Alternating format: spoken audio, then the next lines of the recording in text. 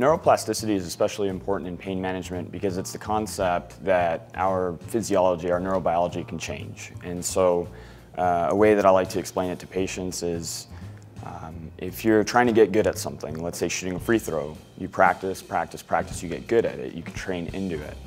In regards to pain, our body can adapt in a similar fashion and it can train into pain.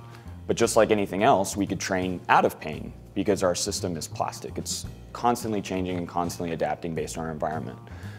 So it's crucial for pain management because it gives the message that this is not gloom and doom, this is not forever, things can change, things can get better. We can train out of it just like you train into it.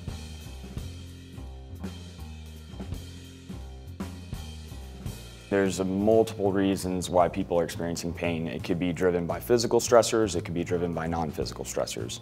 So the important key day one or throughout the process of interacting with the patient is identifying what is their biggest issue that could be contributing to their physical experience of pain. So identifying if it's a physical capacity issue where they're just overloading their body, or if it's compounded by non-physical issues like uncontrolled stress, anxiety disorders, or sleep hygiene, and issues that can be magnifying the pain experience or decreasing their physical capacity to tolerate any type of activity. We need to identify what the primary stressors are in that person, whether it's physical or non-physical, and then find a way to intervene to be able to change, to provide some relief.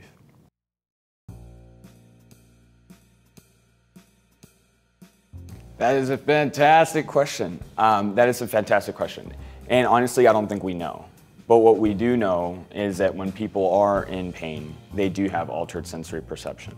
And what that means is your ability to discriminate touch, your ability to recognize where your body is in space, how your senses, your visual sense, your auditory sense impacts and changes with pain becomes more sensitive. So the individual becomes more sensitive to any external stimulus, whether it's auditory, visual, or discriminative touch, and they lose that ability to accurately process that information, which leads to an amplification of what it is that could be perceived as a threat, which could then trigger the pain experience or make it become persistent or magnify it and just alter it.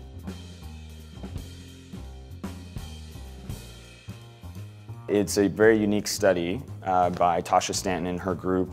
And what they're looking at is people with knee osteoarthritis. And so everyone thinks knee osteoarthritis, the pain is coming from your knee because you have arthritis. And what they're finding is that it's a lot of this altered sensory perception, which happens not only at the site of pain, but within the brain itself, and the brain areas associated to what that body region is.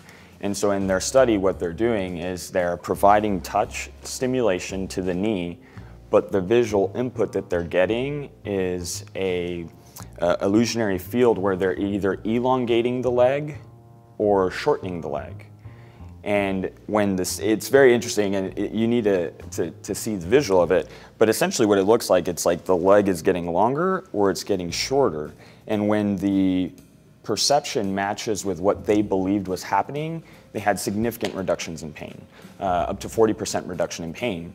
And there was no physical change, there was no injection, there was no medication, yet these people had symptom reduction because what was happening is that you were playing with sensory processing, and they were trying to refine it, trying to make it become more accurate and precise within their individual perception of what they're experiencing. And so it's pretty groovy, pretty unique.